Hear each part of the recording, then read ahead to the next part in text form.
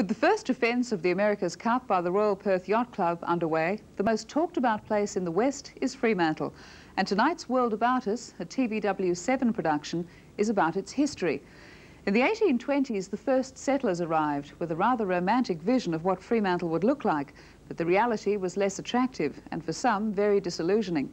The faith of the first governor, Captain Stirling, in the settlement did not waver, and he pleaded with the British government to improve the conditions for those early West Australians. They didn't. Convict labour was introduced into WA at the request of an influential few, large pastoralists, big merchants and publicans. It only lasted from 1850 to about 1865, but it did increase the size of the settlement from 5,000 to 30,000, and it did halve the wages of those already struggling settlers. The physical presence of the prisons was and is a focal point in the town of Fremantle. The port city developed around the wharf. The harbour, which operates so well today, is the result of the planning of C.Y. O'Connor, an exceptionally clever and far-sighted man who was misunderstood by the masses but supported by the great Lord Forrest. We're fortunate so many have fought to retain the old buildings of Fremantle because it is today a fine example of a port city in the Victorian style. It's a thriving place now, alive with the activity that surrounds the Cup. But even if the Cup doesn't stay, the charm that is Fremantle will.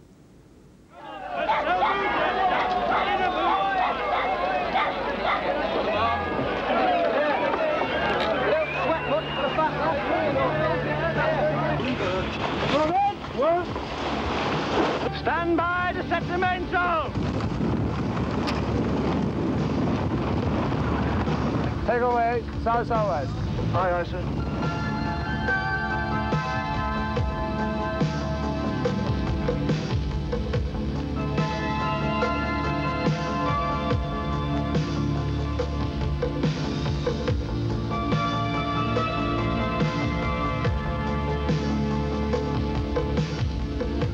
The challenge of the America's Cup. 11 men, the very latest in technology and that unbending determination to succeed. That same courage and commitment characterized the journeys of the early settlers more than 150 years ago. Just like the 12-meter yachtsmen of the 1980s, the seafarers of the 1820s put their faith in the totally unknown. That faith was based on a promise, the promise of a new life in a new land.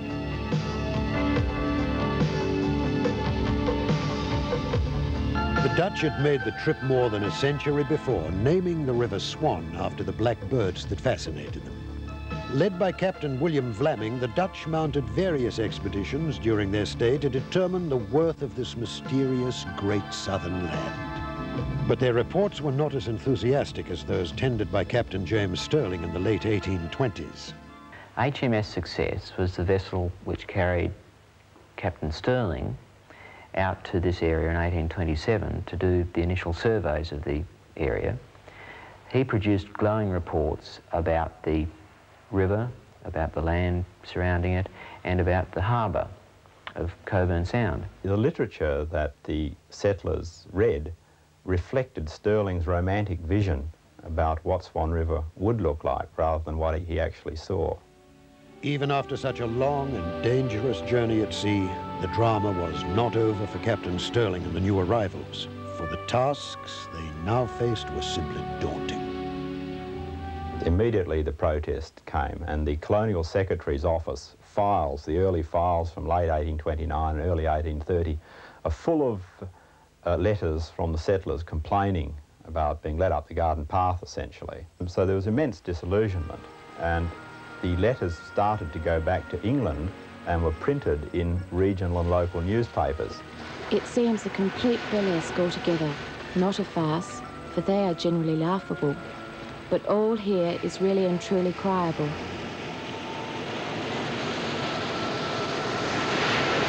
You'll think I'm giving you a woeful description, but you, in England, can have no idea of what is going on here. Still, we live in hopes that something may turn out better.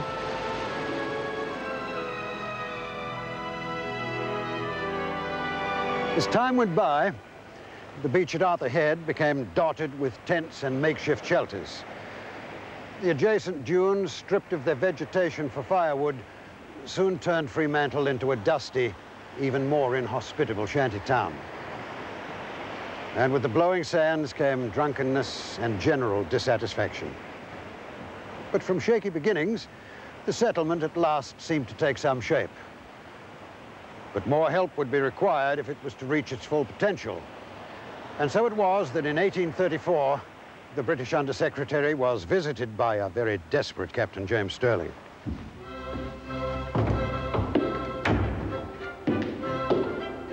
Word of the troubles at Fremantle had travelled quickly.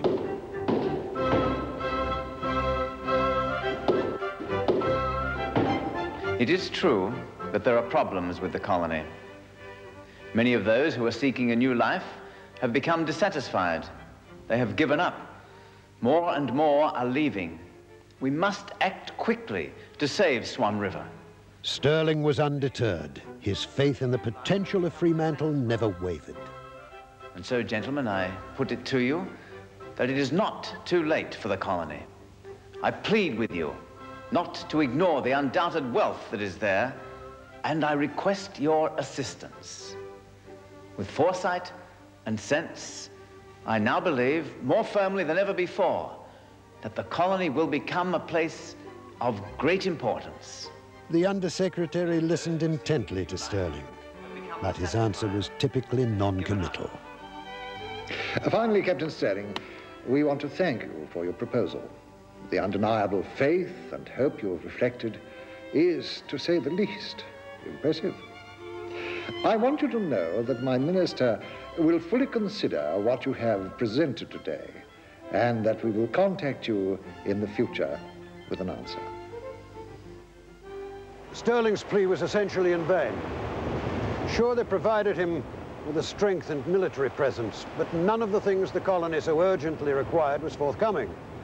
Clashes between the Aborigines and the white settlers had become commonplace.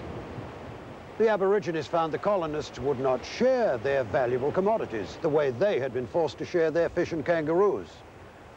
And it's sadly recorded that all Stirling did with his contingent of men was to ride south to the mouth of the Murray River and attempt to wipe out the people they called treacherous natives. Many Aborigines were imprisoned. Others fetched firewood for the settlers. Their world had been completely overturned. 10 years after the settlement of Fremantle, the Aboriginal population was riddled with alcoholism and other diseases. Today, the impact of their integration with the early settlers remains. In the same 10 years that saw the virtual decimation of these people, the colony advanced slowly under the burden of this and other problems, not the least of which was the rugged, unforgiving coastline. The West Australian coastline does have onshore winds, and it has little in the way of havens for ships. So if a ship gets into trouble, it's difficult for it to find a place to avoid disaster. So they would go out in very dangerous conditions, and subsequently vast numbers of people were drowned.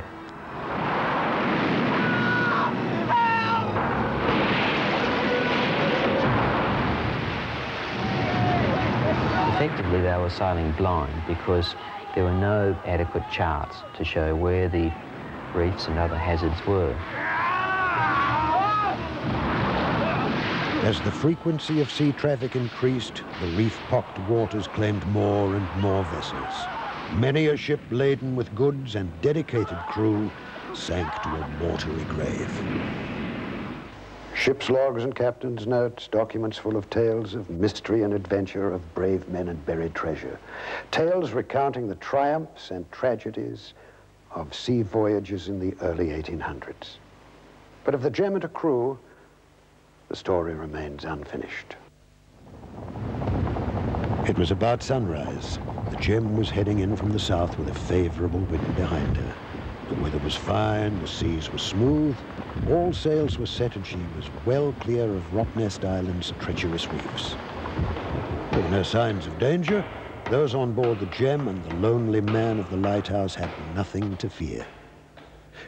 Continuing on his morning routine, the keeper left his observation post to attend to other routine duties, and after a short time began the long climb upwards to the top of the lighthouse. But in his brief absence, something mysterious had occurred. Returning to his post, he looked out across the ocean, fully expecting to once again pick up the gem in his sights. He quickly became a worried man. The gem had simply disappeared.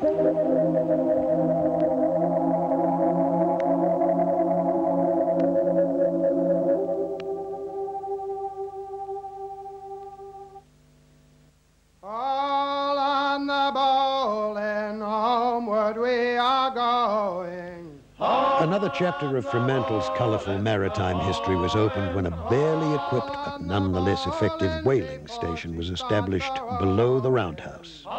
At the time, the biggest and most distinctive building in the settlement.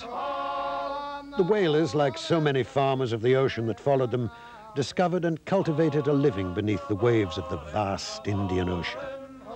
Their tools and methods were at first primitive, but in time a jetty was built, and by the 1840s, whaling was a booming industry. In a project undertaken by the local council, tons of earth were excavated in a bid to discover more about the layout and construction of the whaling station buildings on Arthur Head. Archaeologists came from all over the world to scrape and fossick in deep pits walled in by layer upon layer of history. Well, the object of the excavation is to define the limits of the historical material that we've got buried under the ground here. Fremantle City Council are redeveloping the area, and they want to make sure they don't disturb anything that's of cultural value. Their findings were predictable. An 1851 penny, bottles, some buttons, many pieces of shattered china, and the tragic realization that much of what they were looking for would never be found. Unfortunately, when we got down to bedrock here, we found it was under about 1.5 meters of water table. This is the base of the jetty, the beginning of the jetty. The rest of it's the part that we were really interested in is possibly 100 meters further out to sea and gone for good now. By the 1840s, other industries had sprung up in the port. The docks had come alive with activity as loads of wool and sandalwood were shipped out. Industry flourished, and soon portside business was booming. More and more ships pulled in, and an increasing volume of produce was shipped out. Today, Fremantle Harbour operates smoothly and efficiently. This outstanding engineering achievement is a fitting tribute to the foresight of one man. That man was C.Y. O'Connor, and he worked tirelessly in a bid to achieve his vision for Fremantle and the new colony. He worked under intense pressure and sometimes outright ridicule. He was considered mad, with outlandish plans that surely could never be achieved. I think Western Australians have always had difficulty recognising talent in their own midst. And we tend to be a society which thinks first that talent lies outside Western Australia, and it always comes as a surprise to West Australians to learn that perhaps some pacemaking activities are taking place within Perth. So I think O'Connor generated ideas from within Western Australia, and I think these were found to be far-fetched. One could say that he had a very difficult time of it. Now, against that, I think one has to say that O'Connor was very strongly supported by the most powerful man in Western Australia, Sir John Forrest. There's no indication that Forrest wavered at all. Forrest thought big. He was a big man and he thought big. And he wanted to be remembered for producing great things for Western Australians. So I think O'Connor did enjoy a fair amount of very strong support. Now, whether that was sufficiently strong to assist him psychologically to survive the other criticisms, who can say? The groundswell of opinion against O'Connor had depressed his staunch spirit to breaking point. His final diary entry reflects a feeling of anger and despair. The Coolgardie scheme is all right, and I could finish it if I got a chance and protection from misrepresentation. But there's no hope for that now, and it's better that it should be given to some entirely new man to do. I feel that my brain is suffering, and I'm in great fear of what effect all this worry may have upon me.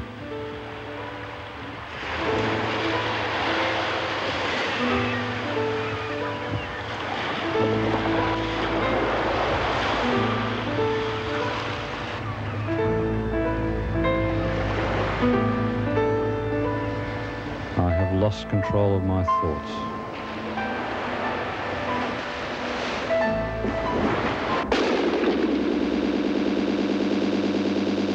O'Connor's death was a great tragedy, but his legacy was a remarkable one. His far-fetched schemes became realities, succeeding under the most difficult of conditions. And out of that success came a tough new breed of worker, the lumper. The men who worked the wharves led tough lives, there's no question about that. They were good, honest, hard-working, and very likeable people, very genuine. Couldn't find them any better on the Fremantle wharf of those days. You had to be tough to survive. There is a myth about Australia that the essential Australian, the stereotype Australian, is an outback country person, tall, lean, bronzed, male, very independent-minded, fairly aggro, can do anything with a piece of wire, great improviser, has all those qualities. But in fact, to survive in an Australian town in the 19th and into the 20th century, you had to be pretty tough.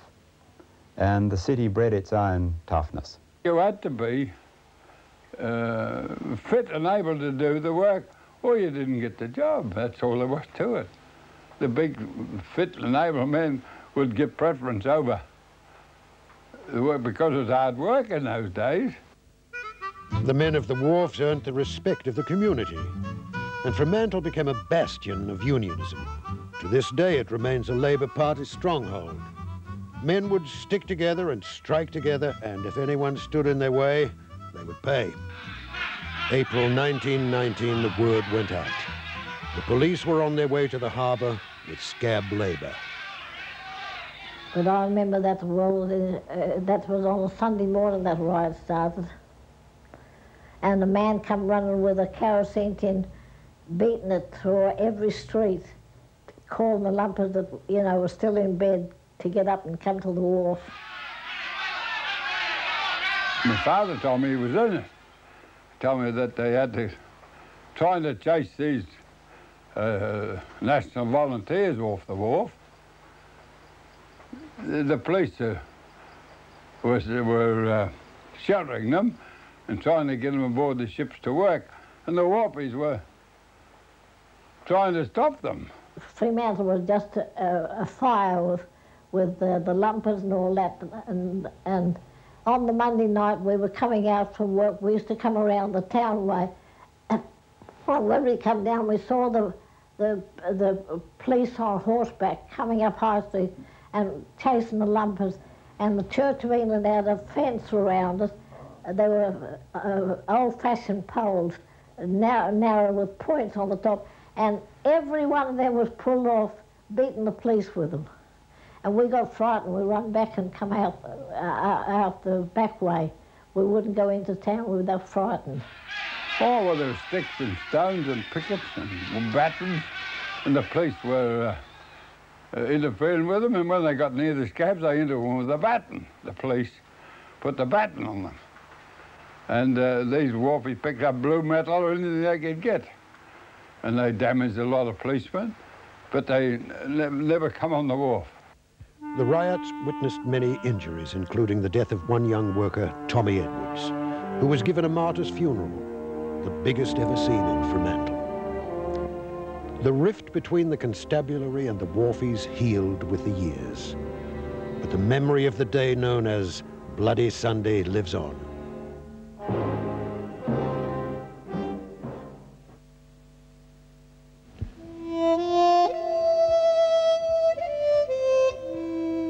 By the middle of the 19th century, the conditions in the colony had again deteriorated. Many dreams of success had been washed up. Many plans had failed.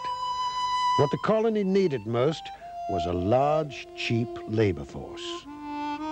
Back in England, the British government desperately needed a place to accommodate the growing criminal population. And so in June 1850, the first cargo of convicts arrived in Fremantle waters.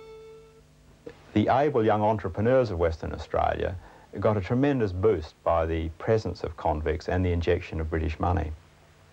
So the population moved from 5,000 in 1850 to 30,000 or so 20 years later. A massive boost to the colony. It saved it, in fact. But many of the people were not convinced that convicts were the answer. At the time the convicts were sent, there was opposition. Most of the women of Fremantle and Perth were against having male convicts in Western Australia. They feared for their lives and their reputations. It was a very difficult thing for the women and children of the colony. Many of the male labourers didn't want convicts to come either, because they knew that their wages would drop by 50% the moment the first boatload of convicts arrived, and that's precisely what happened. There was a shortage of labour in the 1840s, and that the Western Australians, to overcome a shortage of labour, asked the British government to send convicts to provide that labour. That implicates us all in the decision to bring convicts to Western Australia, but serious historical research has shown in the last few years that in fact only a handful of West Australians asked for convicts, and that handful were the large pastoralists and employers of the York area, the big merchants who had a vested interest in trade increasing from the presence of convicts, and from, as you would expect, the big publicans too. More convicts, more booze drunk, and the profits up and so forth. So the petitions to bring in convicts, in fact, only have a few names on them, but it was a very powerful lobby in London. Fremantle physically changed during the convict period, and it meant that wherever you were in Fremantle, you looked up at these huge structures of imperial authority. So if you were an ex-convict, you knew who ran Western Australia, and you lived under the shadow of the great jail. But this didn't intimidate all the convicts, and Fremantle's tradition of working class protest begins, I think, from this period. By the 1860s, the British had established many other penitentiaries. The stream of convicts to Fremantle quickly dwindled. By 1865, the only offenders sent here were the unfortunate Irish political prisoners, the Fenians. Some years later, in an escape that had all the sophistication of a modern-day crime, 6 men escaped to freedom and a new life in the Americas. A noble Welsh ship and commander was called the Catalpa, they say. She came out to Western Australia and took 6 poor Fenians away. The escape started in the United States. Why these fellows were here, they came on the last convict ship, the Hougoumont, in 1868. And they were all political prisoners. You kept them in Western Australia till their hair began to turn grey. When a Yank from the States of America came out here and stole them away. The convicts were out on working parties all the time. The thing was, how the heck do you get them out? So they elected to send 2 gentlemen, Breslin and Desmond. It was Irishmen from the United States who arrived in Fremantle. So these guys had plenty of opportunity to find out who the convicts they were going to rescue were, and then make some contact with them. And they did this and let them know that help was coming. In the meantime, back in the United States, they'd found a brilliant sea captain named Captain Anthony. And they brought him a boat, which was the Catalpa, and they asked him if he would embark upon this journey of rescue, and he said he would. So come on, you screw orders and gailers, remember Perth Regatta today. Take care all the rest of your Fenians, or the Yankees will steal them away. And one day, looking up the shipping notes, at the approximate time appointed, they saw where the Catalpa had arrived at Fremantle. Captain Anthony was to come up here. Breslin had surveyed the scene best off the coast of Rockingham. He was used to hiring the best coaches and horses in town. He would arrange for the prisoners to be out on work release. He would get them into the coach and horses. He had clothing prepared, and they would make their escape to Rockingham, which wouldn't be that difficult. Difficult, but not that difficult. The thing was that Captain Anthony had to have his boat crew ashore there waiting for them, then row them out, and they had to escape past Rocknest. This was all arranged. Captain Anthony paid his part. Breslin hired the best horses in town. He'd enlisted the support, of course, of other Irish ticket of leave men in town who were giving their support. He'd hired the best coach and horses in town, but they made a muck-up of it at the stables, and he got the worst ones. They'd hired them out for a regatta. So, or overnight, his plans, he was left without the fastest horses to the worst ones. ones nobody wanted. But he still managed to have his, by good organisation and maybe a bit of bribery, I don't know, the 6 military prisoners were in a work gang, easily contacted, easily put in the horse and cart up in Hampton Road and galloped off down to Rockingham with Breslin and Desmond.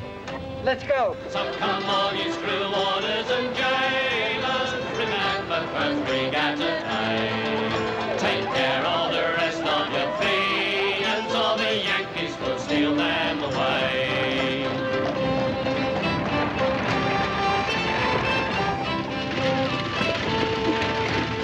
On reaching Rockingham, the boat was waiting for them. Captain Anthony had played his part. Come on, lads! Come on!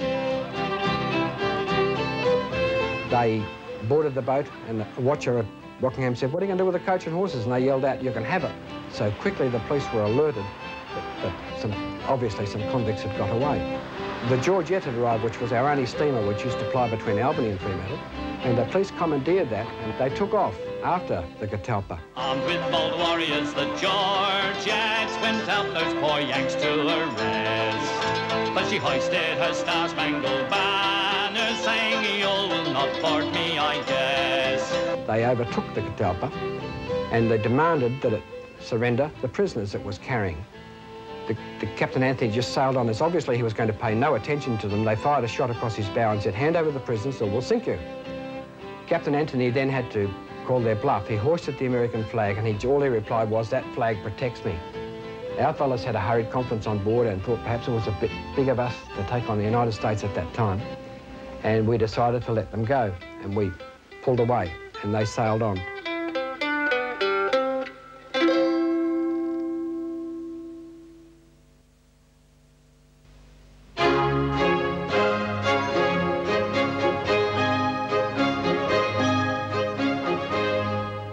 There's something about Fremantle that engenders respect for those who have been here before us.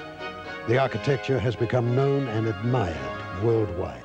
It is regarded as a fine example of a port city in the Victorian style.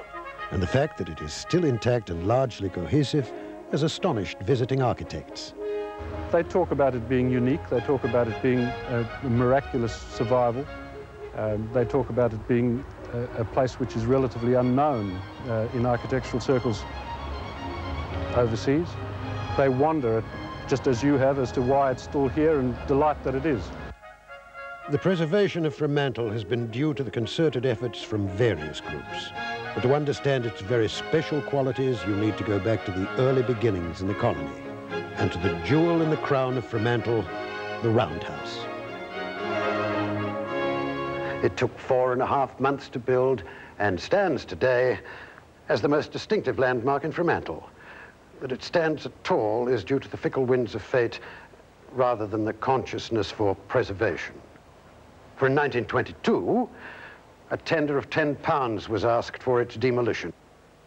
But the harbour master objected, saying that his house next door would be blown away by the gale force winds. After the convict period, the progress of the colony languished. The imperial government held back vital funds, virtually strangling Fremantle's further development. The trade was dull. The unemployed were standing around in both Fremantle and Perth. There was still the legacy of the convict period. Companies were going bankrupt, including the Stanley Brewery, later the Swan Brewery, almost went bankrupt. You wouldn't think that possible, but it almost did. And so it was a very difficult time. And by 1888, complete depression came over Western Australia, a crucial year.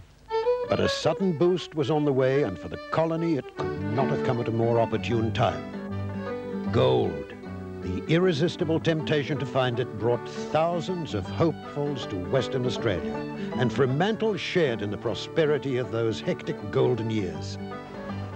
While the focus of the gold rush was hundreds of kilometres away in the goldfields of Kalgoorlie, it wasn't long before its effect was felt down the line here in Fremantle. There was, all over again, confidence and optimism.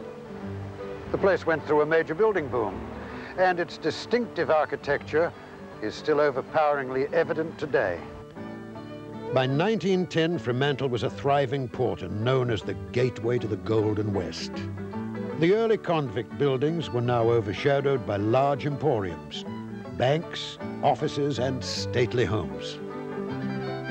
In the rush of the 1890s, a lot of new facades were tacked onto old buildings. In fact, they're not total buildings, many of them. They are just facades with earlier generation of building behind.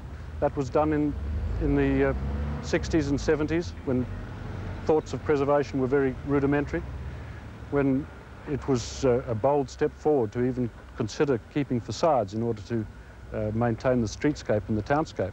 It's, as you can see, a bit of a stage set left with new building going on behind it.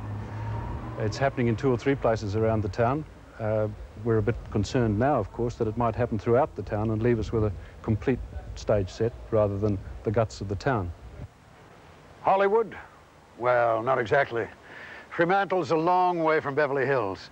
But in 1935, a would-be mogul created an epic entitled Secret Agent.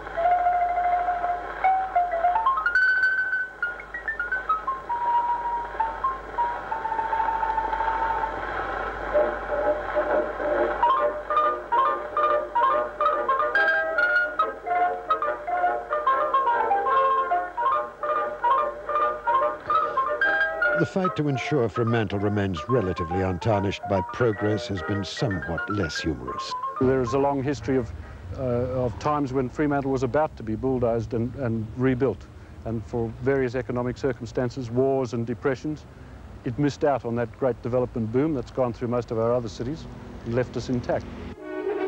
Many residents feared the arrival of the America's Cup would signal the departure of Fremantle's character. Oh yes, they've done a lot since Bondi won the cup. And there used to be a Muse's boat shed just down a few streets. Well, that's all gone. See, it's all into the Fisherman's Harbour now. I never thought, and I said to the associates that I knock about with, I said, if Bondi wins this race, we'll be well in it. And I didn't expect it to be the magnitude it is, though. I thought it'd be about half as good as it is now. But it's more than I expected, far more than I expected. I didn't expect to be knocking old places over and building new places and rejuvenating old places. Look at the Esplanade Hotel. Have you been down there to see that? That was a tuppenny-halfpenny joint until Bondi won that race. And Fremantle, one-way streets every other goddamn thing now, since they started. So I never expected this, never. There has been tremendous pressure on the place in the last 12 months. It's done a lot of good in the sense of encouraging people to smarten themselves up and tidy up their premises. There's been a lot of painting done, a lot of refurbishing of interiors and so forth to very good effect.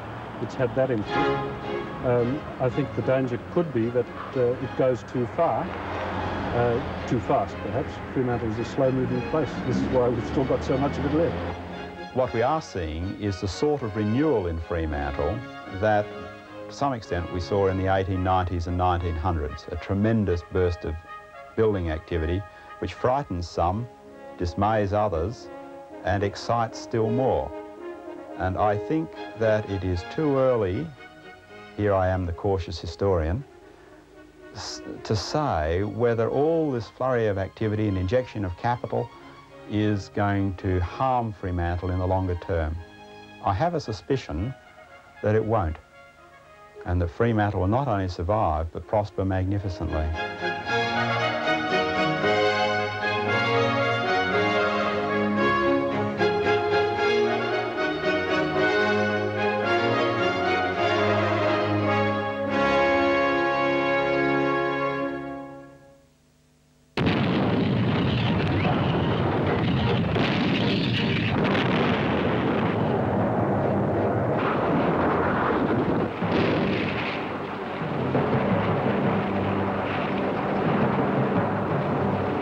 Fremantle was thousands of miles from the front line, it didn't take long for the effects of World War I to get here. Many men, some of whom never returned, passed through this port on the way to war. And of course, Fremantle men had to leave wives and families behind to take up arms for their country. It was left to the women to shoulder the responsibilities, and they played a vital behind-the-scenes role in a conflict that worried the entire world. They were doing a mighty job, the women. They were doing a mighty job because they took the place of a lot of men in driving trucks and things like that. The women did a lot of that during the war years, and I think that was the start of the women being what they are now. Oh, the troop ships used to leave Fremantle, and that's you could go down and see them off, but that's all there was. All the soldiers passing through, but there was no excitement much about it. Oh, because we were young then, we didn't fear anything. We never thought of the war. Although the possibility of invasion was remote, Fremantle was enveloped in a fear of war that still exists today. By the end of the First Great War, that fear was followed by hard times, and eventually, the Depression. Oh, why don't you work like the other men do? How the hell can I work when there's no work to do? No one was spared from the devastating effect of the Depression. The queues for work grew and men struggled to feed their families. Often I'd go down there for days at a time and never get a job. 3 times a day. And you could take on I'd take on any work that was offering, and a lot of fellas wouldn't work coal. And I earned most of my money on the waterfront on coal, working coal. But a lot of people wouldn't have it on because it was dirty. But I would do anything, as long as I got paid. The proudly independent wharfies were now forced to endure humiliation at the hands of the man in the bull ring. You would all stand in a ring. He would stand in the middle, and everybody facing him. You. If he didn't like you, he would make it deliberate. You. He'd pick up the man on the left-hand side of you, and then he'd pick up the man on the right-hand side. And he'd leave you there, standing. They had the power of, well, let's say life and death. And if you got the job, then good. If you never got a job, well, then there was no pay. While World War I was remote and perhaps at an age when the armed conflicts of the world was considered a romantic notion, World War II was closer and more threatening. For the first time since Stirling ordered trenches dug around that 1829 settlement, Australians were considering a home front.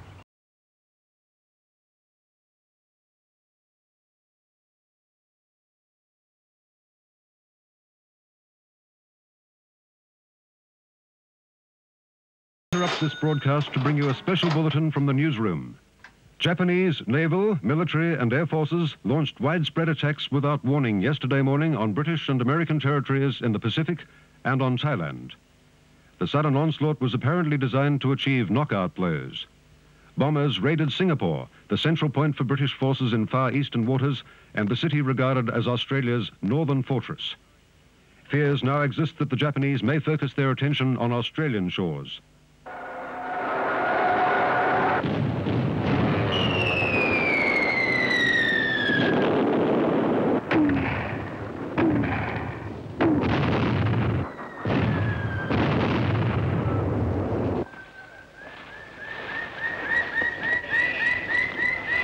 Up and down, up and down.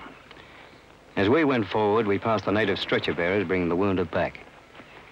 Oh, well, at least we wouldn't have to walk back. Like meeting your future, face to face.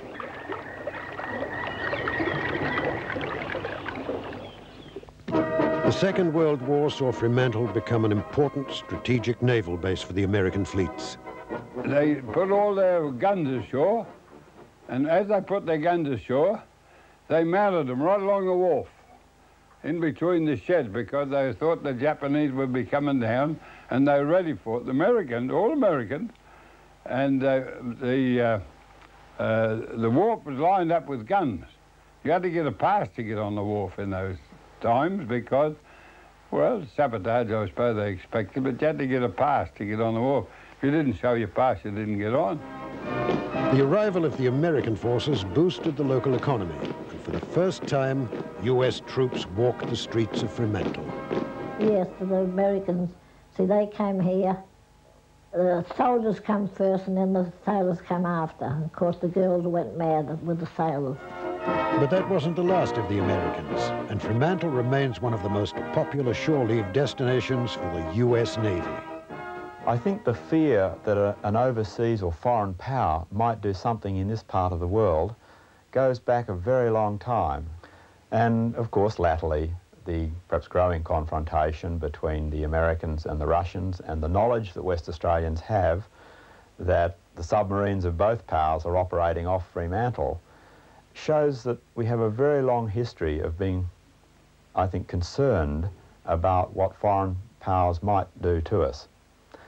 And it's just ingrained in Western Australians to be concerned, to on the one hand welcome the existence of a big friend, and on the other to be worried about the implications. I think that goes back as far as the beginning of Fremantle. And those early fears of invasion have manifested themselves in anti-nuclear sentiments. Today, the visiting fleets are greeted with a mixture of open arms and angry protests. I think that the stakes are much higher these days in terms of the capacity of international powers to wreak destruction on a place like Fremantle.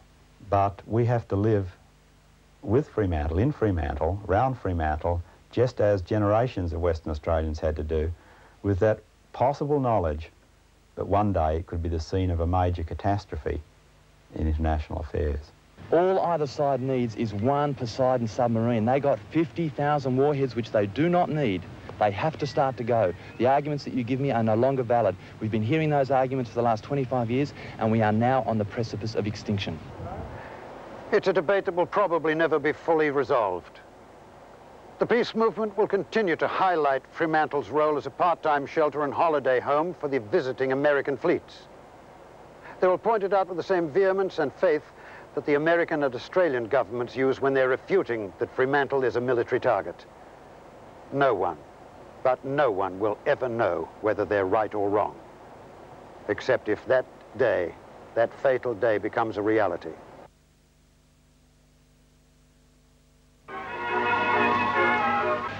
These people have come to our country knowing that hard work and a democratic way of life will pay dividends in terms of happiness and security.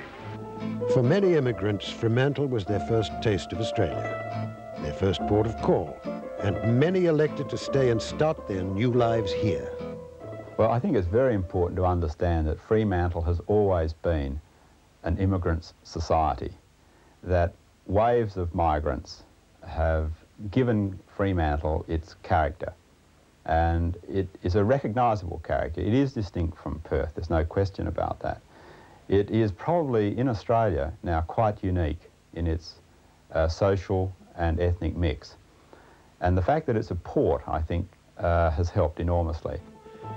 Since the 1920s, migrants from Central and Southern Europe, and particularly Italy, have made their way to the port city. They brought with them a long tradition of seafaring, and through their skills and experience, Fremantle's fishing industry was born. Well, when I came here, I remember there couldn't be more than about, say, 15, 20 boats altogether. If you could take in what the industry, the fishing industry, has brought to Fremantle, it's enormous. More than any bloody wool and the weight they got here.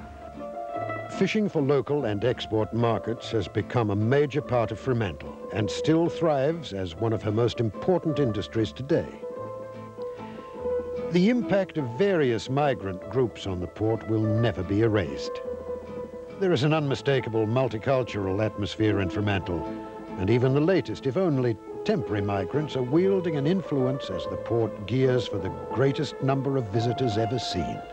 On the morning of the 27th of September 1983, the fishermen must have realized they were in for some company in their cozy little harbor.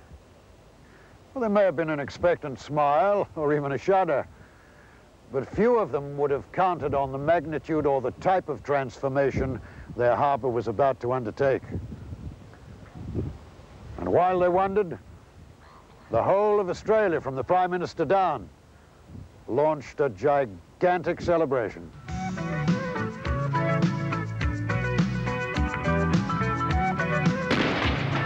I tell you what, any boss who sacks anyone for not turning up the day of the bump.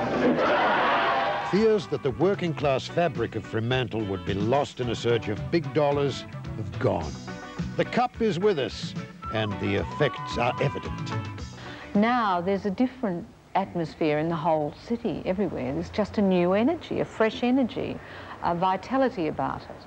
And that, I think, is exciting.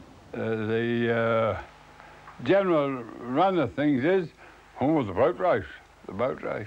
That's all they're concerned about. Well, the big spending entrepreneurs are certainly present. I would contend that Fremantle has always had some big spending entrepreneurs. What we're seeing, of course, is the possibility that the big spending entrepreneurs could engulf some of the traditions of Fremantle, both the physical traditions in terms of the buildings we see in Fremantle and the cultural, social traditions as well, by the ethos of the success ethic